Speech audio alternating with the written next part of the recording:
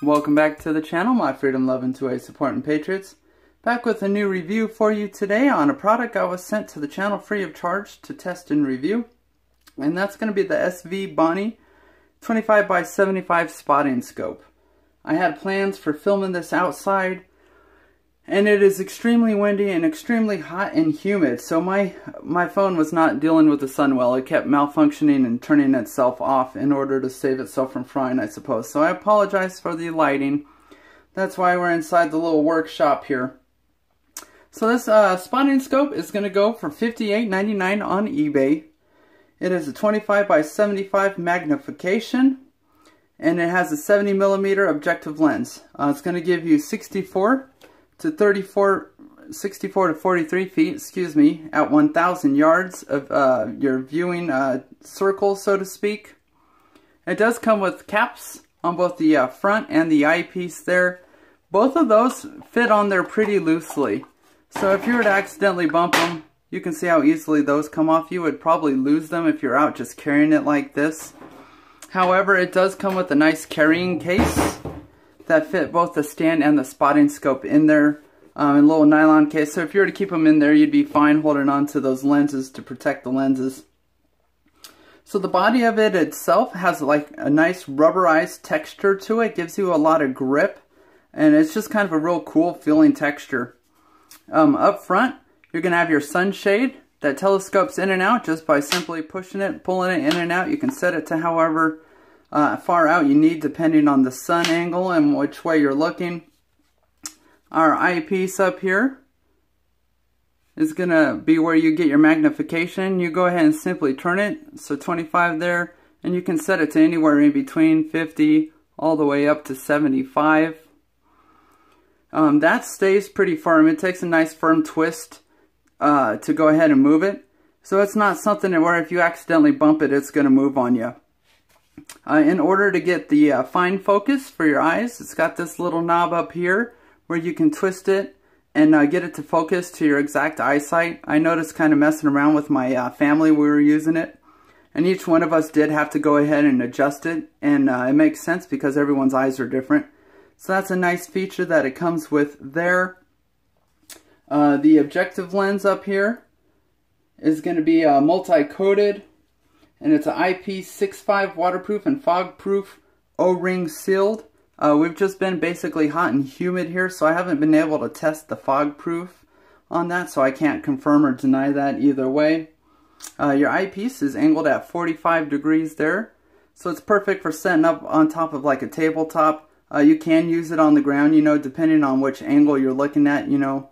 Like out here on the farm we have some pretty tall grass, so you might not be able to get over the grass. So it's perfect for using at like a shooting bench. The stand itself, let you look at it here. It's like a nice powder coated finish to it. So I see that holding up really well. You go ahead and fold out your legs here, and they just kind of fold all the way out or all the way in, and have nice little rubberized feet to help you get grip on the table or whatever surface you're using it on.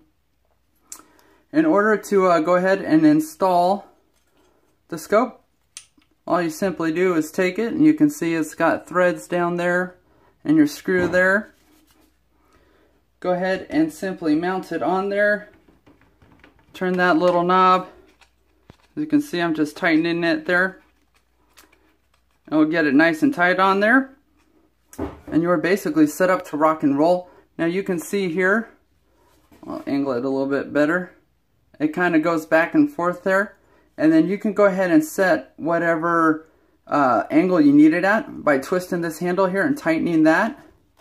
So you tighten that down, and then the scope's not going anywhere anymore. Now it will still go ahead and pan for you. So you could use it to pan onto different objects or pan at the distance you're looking at.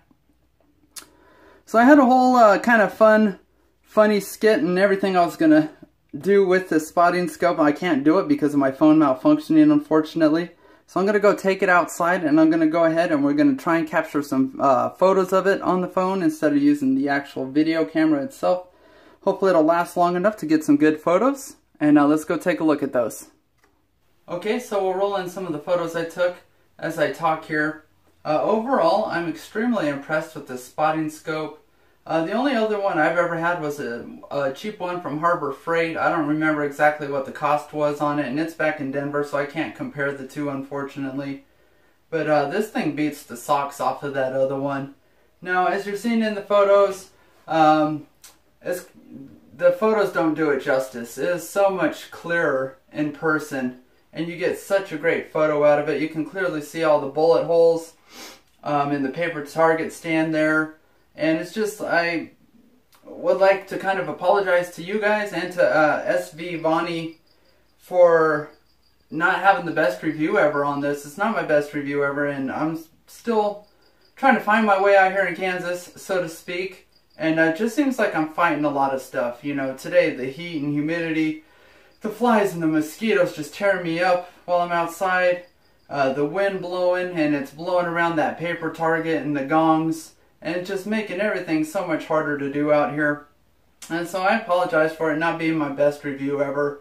I was not able to do the spotting scope justice in this review. It is an excellent spotting scope, you guys. I do definitely recommend it. You know, the cap lenses could be a little better, a little tighter. Other than that, that's the only really downside I can see to it. So it's an excellent scope, you guys. I apologize for the last time, hopefully. And the link is down in the description box. And I appreciate you guys as always. I appreciate SVBONY for sending this out to the channel for review. And thanks for watching, you guys. God bless.